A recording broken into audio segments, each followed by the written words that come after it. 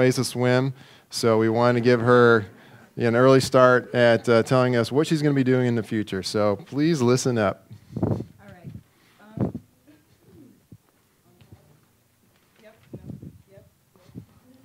There we go. Okay. All right. First off, I just wanted to thank you guys so much for supporting me over the last year.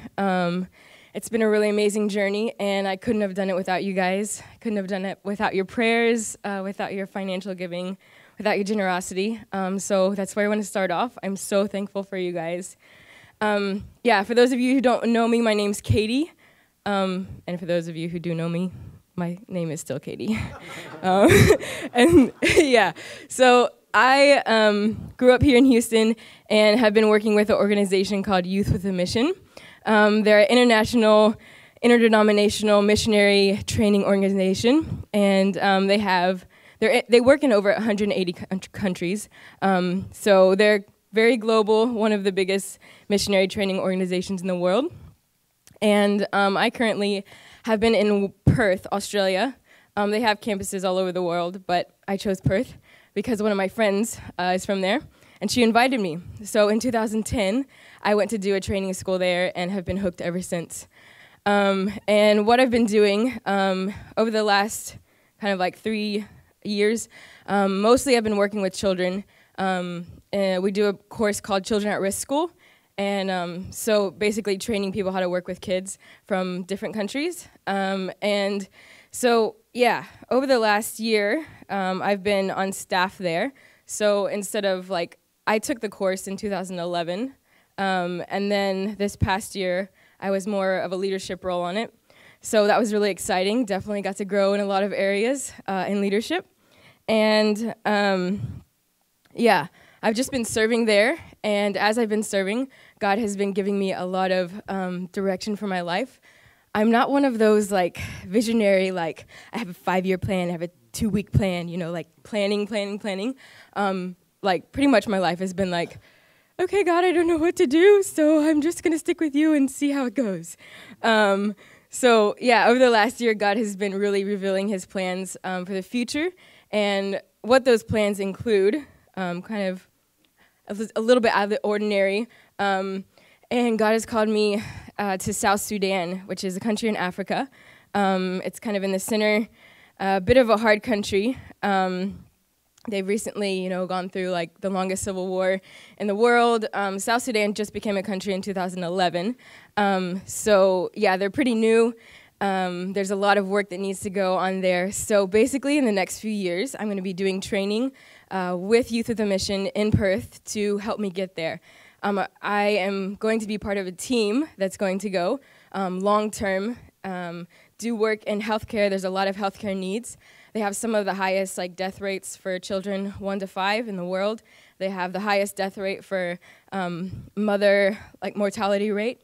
They have a lot of things going on in the country. The next year is, I guess, are going to be preparing me to go there long term with a team to work in a lot of different areas in the community. So this coming January, I'm going to be doing a course called the Introduction to Primary Healthcare. And what that will include is just basic teaching on the preventable diseases, the major preventable diseases in third world countries, because most of the people that die, it's stuff from diarrhea, fever,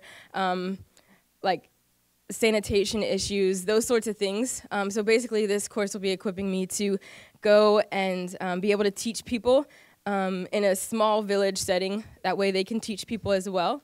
And so it's very multipliable, very effective in countries like South Sudan. God has just really been revealing himself in the way that he speaks in the details. That's one thing over the last year that I've really just come to see and understand about God. He's just so incredibly detailed, and he loves to speak. He loves to show you the way when you're I don't know what to do. If you seek him, it says you will find him. And he will be found by you. And so that's something I've really experienced over the last year. God coming and showing himself and speaking into the details. When I ask different questions, he's always been faithful to answer and always been faithful to not only just, this is what you're going to do, or, I want you to work for me, or I want you to serve me. But actually, it's a lot more about like him relating to me as a person, and getting to know me and me getting to know him. It's not like something, I'm a missionary and I love working for God and serving God. But like the last year, something that he's really taught me is like, it's not really about that. Like, I love what you do. I love your obedience, but it's about like you knowing my heart. And from that, like, that's where you live from. That's where you operate. That's how you do life, is knowing his heart. And it's really been cool, like, as I've been praying with a team of people in Perth about Sudan, God has just revealed his heart for this country, like through Isaiah 61 and 62. He's revealed, he's a God who wants to restore that land. He's a God who wants to heal people. He wants to set people free. He wants to open the eyes of the blind. He wants to, let the lame walk. Like, that's the God that I serve, and that's the God that I want to go with into these countries. And I've seen him so faithful and, just revealing like how much he loves these people and how much, how committed he is to these people, even though, if you look at the country, you're like, where's God? But he's there, and he's working, and he's moving in the church, and he's growing the people. And it's exciting. I probably won't actually get to South Sudan, maybe 5 to 10 years, I don't know. But I'm excited to see and be trained by God to go there with a team. It's really I love the community that I work in, and I love being there with people. And so I'm really excited to go, and thank you so much for your support. Thank you so much for your prayers. I really need them.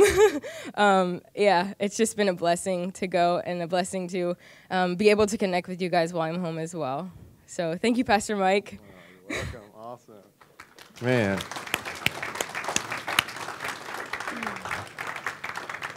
I want to pray for Katie. Lord, what a great servant, Lord. I thank you so much for how she's growing in her walk with you. Thank you for this call, Lord. This is a very challenging call that you've called her to. God, give her your grace, your abundance of grace, Lord. Give her just grace upon grace, and help her and lead her, and help us to support her with all that we can. And I pray this in Jesus' name. Amen. Amen. Yeah, give her another round of applause. Thank you. Thank the Lord.